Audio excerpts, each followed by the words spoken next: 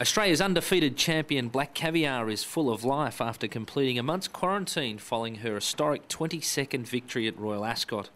After 2 weeks pre-export quarantine in the UK and a further 2 weeks at Werribee, she was excited at the prospect of heading home to Belgrave South via Caulfield. I think she's happy. She'll be happy today to get out in the paddock today. She's really looking forward just to cut loose and be a horse. But she's done really well, so like fingers crossed, hopefully she might race on. She's a bugger for everything being the same, so she loves everything being the same. So she's had a holiday, she's got the ticky tour around the world, so now she wants to go back home and just relax.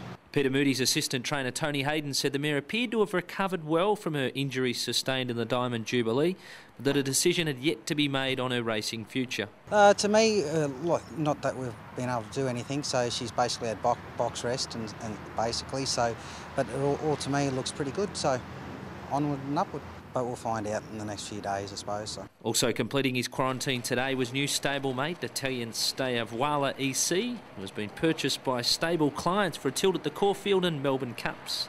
He's going really good. He's settled into Australia really good, so he's humming along just nicely. We haven't sort of missed him. He's been getting worked every day since we've seen him, so and he'll just go straight in amongst the mix. If you're a betting man, would you put him up near the top?